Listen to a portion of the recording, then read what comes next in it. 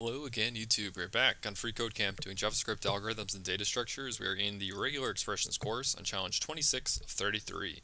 So in the previous lesson, we learned how to specify upper and lower number of matches. So we used the curly braces to specify how many of a character we wanted to match.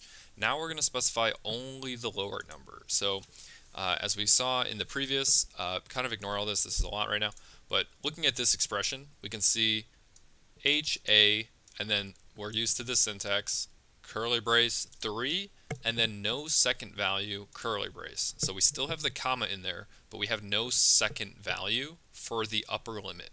So this is how we specify only a lower minimum, and the upper limit can be infinite. It can be no upper limit, right? So that's what this is saying. Sometimes you just want to specify the lower number on how many you need minimum, but you want no limit on how many you want to match above that.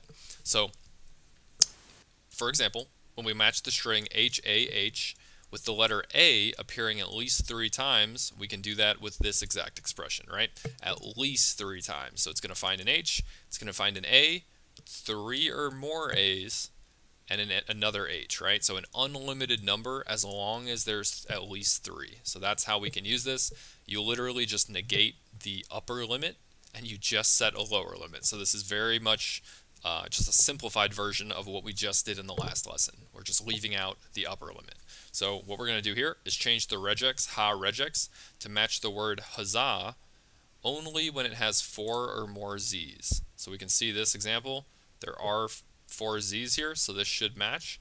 So we want to match huzzah with 4 or more z's. So let's say H-A-Z, and then how many z's? Well, we want, in curly braces, 4, comma, or more, right? So how many more? Not 9, not 10, not 100, not 1,000.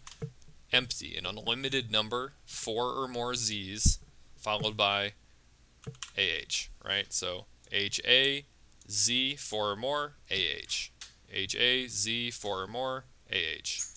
And that's all we should have to do for this one. So I hope that helped. Hope that made sense. I'll see you guys in the next lesson.